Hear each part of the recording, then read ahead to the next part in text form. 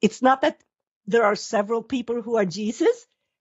It is that the Egyptian is several people in the New Testament. Barabbas is also Jesus. You know what Barabbas means? Son of the Father. Yeah. And his name in Matthew is Jesus Barabbas. Okay. So the guy, the rebel leader, Barabbas, who's a robber and escapes out of the situation, his name is Jesus, Son of the Father. As far as, and I guess I want to jump and ask you, just point blank, why not? Do you, well, two-point question. Do you believe that there was an actual historical Jesus? If so, who was he? All right, which is part of that. Let's just start there. Yes, I do believe there was a historical Jesus. I believe he was the Egyptian, but not only the Egyptian. But for now, let's stick with. That's what. See, this is the issue that I have, Lena. And look, I totally agree with you. In fact, I've coined a phrase: histomythicist. Okay. No, but I'm not gonna. You know what? If you're gonna say that it's a what do you call it? Well, they use more than one. No, you think it's primarily I one? Think he is. Okay. I really do think he is the Egyptian. Okay. But I think that the New Testament, in its incredibly clever way, it's not that there are several people who are Jesus. It is that the Egyptian is several people in the New Testament. All right. So I like that. Get the difference. Primarily, it is the Egyptian. Now, it's the Egyptian. It is the no. I would say it's 100% the Egyptian. And they just added some things onto him. But there are several people in the New Testament who's Egyptian. Barabbas is also Jesus. You know what Barabbas means? Son of the Father. Yeah. And his name in Matthew is Jesus Barabbas. Okay. So the guy, the rebel leader, Barabbas, who's a robber and escapes out of the situation, his name is Jesus, Son of the Father. This is fun. Escapes out of the fight, just like the Egyptian. But you know, this is what I'm telling you. This is what I feel, that the truth is there in the New Testament too. So if the Egyptian wasn't crucified, then there is someone in the New Testament who wasn't crucified as well, because the whole history is there. Interesting way of looking at it. I never would have thought about it like this. So let me ask you, I guess, getting to the next obvious question I have, since this is about the shift in time. I'm not going to title it that. I want more people to see this. I want as many possible people who are watching this show to click this button and listen to what you just said. Here's one of the things I want to ask you. Do you think they purposely and for theological, numerological, religious purposes placed it in the 30s so that it was exactly one generation away from the temple's destruction, that 40-year gap into the 30s under Pilate, so that there's that 40 years like in the wilderness with Moses idea being repeated here? I don't know. I haven't thought about that, and I'm not sure. I can tell you why I think they moved it from the 50s. Please do. I cannot say for sure why they moved it to the 30s. My reasoning behind, well, first of all, why did they move it? Because they didn't want a competition, and Josephus was publishing, and he was a famous guy in those days, and he wasn't the only one. Justus of Tiberias was also publishing, although his writings are lost. But, you know, there were competing narratives of the same period and of the same people. That is my explanation why they would move it, so that there would not be competing narratives. Now, why they moved it to the 30s? Maybe another reason they could have moved it to the 30s is because there was no there in the 30s. There were no robbers. There were no other messianic leaders. There were nothing in history that could, you know, it was empty, so to speak. Not empty. I mean, but I'm sure that every line in the New Testament means something. Every word is there for a reason. Nothing is just thrown in there for no reason. But it's not always so easy to find it because it's so cleverly put there. And not everything is 20 years later. The main story is 20 years later, but you find the Jewish war in there too. There are parallels to the Jewish war and I have in both in the book, A Shift in Time, and in the paper, a lengthy parallel between Acts and the story of Peter, and when they're preaching in the temple after the crucifixion, and something that's happening at the beginning of the Jewish war with Menahem, who was a rebel leader, and you put them next to each other, and it's not one parallel, it's not two parallel, it's not three parallels, it's like 30 parallels, or at least 25.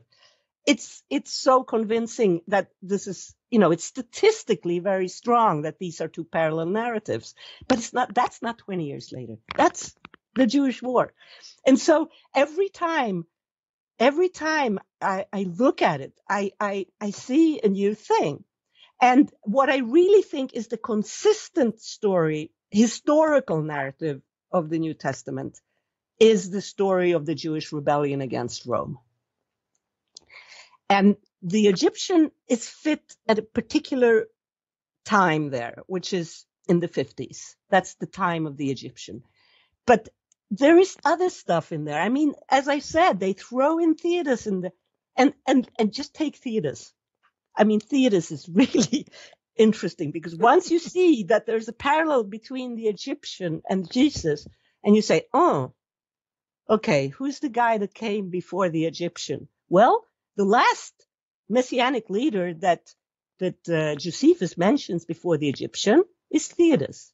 Okay? Now, who was Theudas? Well, Theudas was this messianic leader, rebel leader, who gathered people where?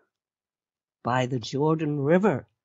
But the authorities, which is it's not Herod Antipas in this case, it's Fadus, who's a Roman procurator. He doesn't like him, so he sends out all these soldiers. And what do they do with Theudas? They cut off his head and they carry it to Jerusalem. I mean, guys, this is great. This is great. I love this. So all of it, like you said, it fits this puzzle. And Theudas, I mean, all these details makes me ask, because I'm sure you go to Judah. We might as well go to Judas, the Galilean, too, while we're here, and have you discuss that before I get to a point, I think, where I'd like to ask some other questions. But what else is Theudas? Because this is John the Baptist, obviously, pictured here, beheaded by Herod the Great, correct? If I'm not mistaken. No, Herod Antipas in the Gospels, but right. But Fadus in Josephus. I didn't mean the Great, sorry. But so totally different people. Exactly, but that's the whole thing. So how do you shift something in time? How do you do that? There's only one way to do that, because we didn't at that time you didn't have, BCE or CE or whatever you want to call it. You had dignitaries. That's how you had time, how you fixed time. It's the X year of Tiberius's reign. It's that's how you fixed time. And so the only way to present a time is by presenting a dignitary and the year of his, usually, reign. That's the only way to present time. So how do you shift time? You shift dignitaries. Do you think that Josephus, or whoever, obviously Josephus who wrote this, and his cohort, his group, said, we're monopolizing this time, so if you're going to write anything, you're going to have to place it in another time? Do you think that's what happened, or do you think for their own lives? No, it's not. No, I mean, listen, the year 70 is the big catastrophe of the Jewish realm. Okay, it's Jerusalem is destroyed. People are dispersed. Few people remain fighting on Masada for another 3 years. It's the end. It's the end of history there. you could write a story and nobody would know if it was true or not, because everybody's either dead or gone. And especially since the Gospels were written, outside, they were written after the Jewish war, and they were written, presumably in Greek, and they were written for another audience somewhere else. Okay. So you could have gotten away with writing anything, but there were other historians, and there were other historians who were outside and who survived and who wrote the history of that period. And the most famous one is Josephus. The surviving one is Josephus. We know of at least one more, Justus of Tiberias, and there could have been others. But Josephus, he was a friend of Titus. I mean, this was a major player. He had a statue in Rome. He has his books in the libraries. This is not nobody. He was the historian of the people that people expected would not exist anymore. That was his. I mean, he's a very interesting guy, Josephus. He was a commander in the war against the Romans, and he switched sides. He was a survivor, you could call it. But he became a friend of the Romans. He became part of the court. But he had this thing: I have to save for posterity the history of my people. And so he wrote an enormous body of work, especially about the first century, and not only, but especially about the first century. And, and it's very detailed. And what's interesting is there are a lot of people who are writing about whether Luke read Josephus. I think he did, because there are many phrases and ways of reasoning that are similar. In any event, if he didn't read Josephus, then the people who were putting together later the Gospels and the other writings into the New Testament for sure knew about Josephus. There was an alternative narrative that was established. If you write a religious story rather than just a historical story, I mean, history is always skewed, but it didn't have, Josephus didn't have any religious sort of motivations, let's put it that way. So he just wanted to tell the truth, albeit perhaps skewed, but that was the people who wrote both the Old Testament and the New Testament. They had to consider the religious needs.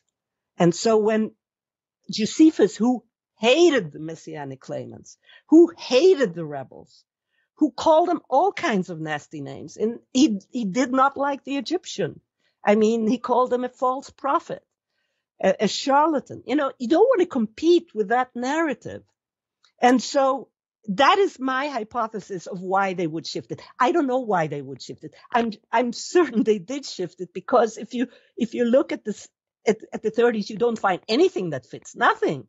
I mean, you may find names, but you don't find activities that fit. And we're talking dignitaries. We're not only talking Jesus here. And if you shift it, it suddenly all fits. You have to keep coming back to this show. We've got to have you keep doing this. Okay. I cannot be sure of why they shifted it, but my main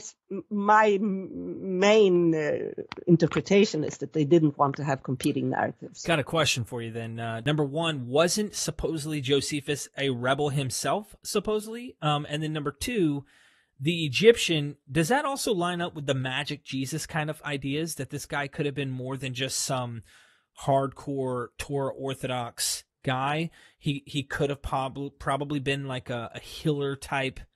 Well, the whole thing about Egypt, if we should remember the Josephus question, okay, and we'll take because the thing about Egypt, we haven't talked about it yet, but